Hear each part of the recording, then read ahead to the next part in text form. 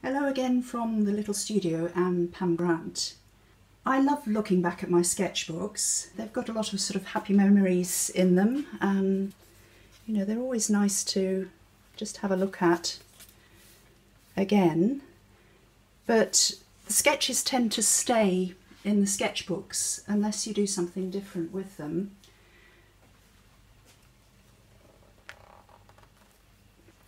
If I want to transfer an idea to a larger sheet of watercolour paper, I will need to stretch the paper so that it doesn't buckle. And I'm going to show you in this demonstration how to do this and the simple equipment that you'll need to do it. I really recommend investing in a smooth beach drawing board. This one is an A2 board, which has had quite a lot of good use, and I have made the mistake on one side of using it as a cutting mat, so it is a bit scored, and I tend to avoid using that side for that reason. It has to be a beech board because beech is very fine grained. It's resistant to water, but it doesn't produce any oils that are going to stick to the back of the paper. And it's a good investment. That one there has been used many times. I clean it up every so often, take the tape off it. Next, you'll need a sheet of paper, good watercolour paper, because this is going to be final drawing taken from one of the sketchbooks. And then you might need some scissors and brown tape, but it has a gummed surface on this side and then a plain surface. And what happens when you wet this, it actually stretches slightly, and you'll see why that's important shortly. The next stage is you need some water. Although doing this in your bath is acceptable, what I've bought is a tray that will actually take water. You only need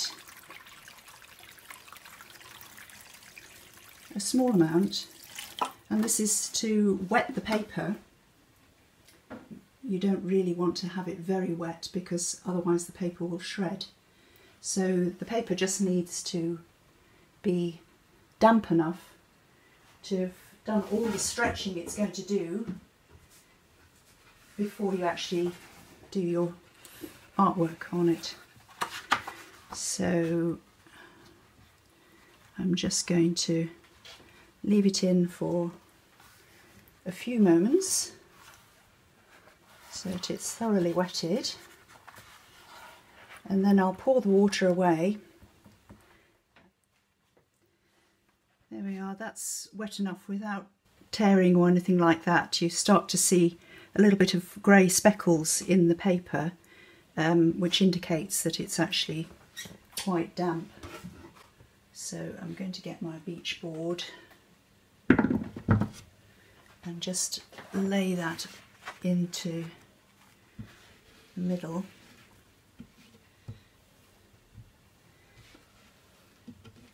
Let it sort of flatten itself on the board.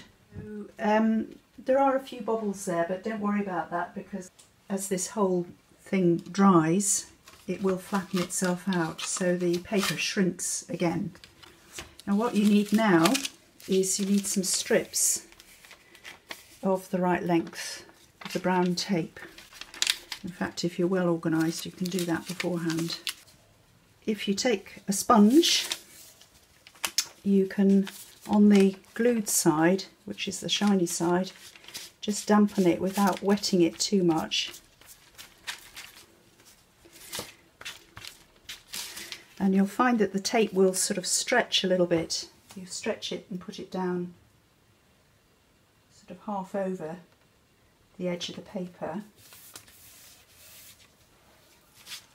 and then just press it down on the back there. The main thing is to make sure there's a good seal to the tape. So I'm going to do a long one now. So to dampen it on the glue side, but not too much because you wipe the glue off. Last one.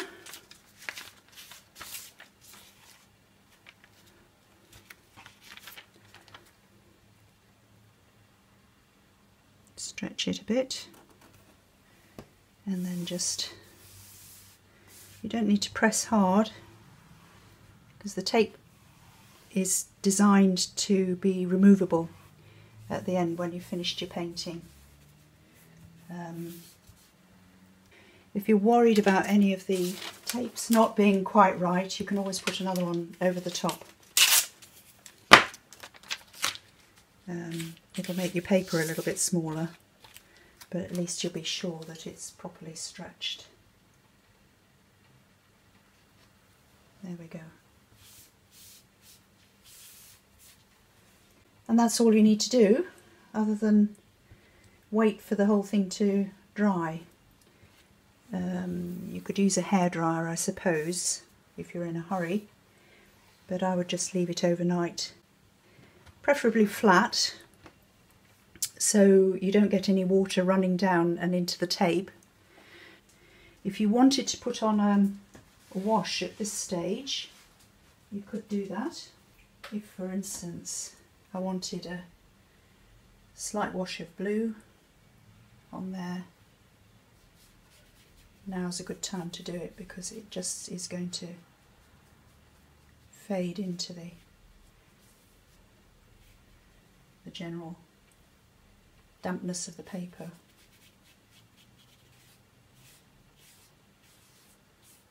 Don't know what this is going to be, but we'll have a look tomorrow and just see what that looks like. So this is the next day, and I think you can see that that surface is nice and flat, ready for my painting, and I can't wait to get started.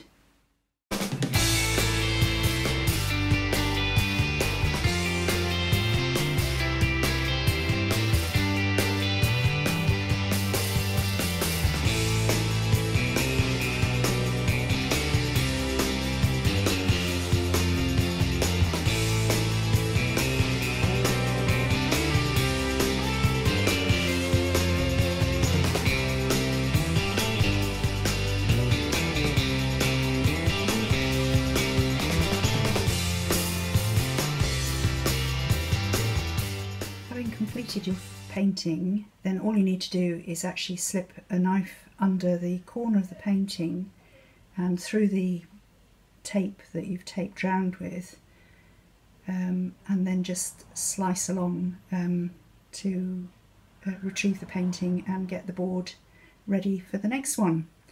So here goes.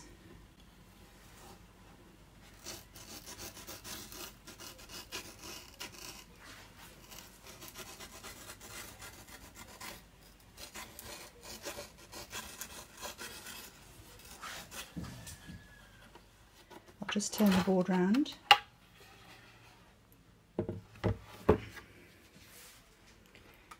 And I've got the third edge.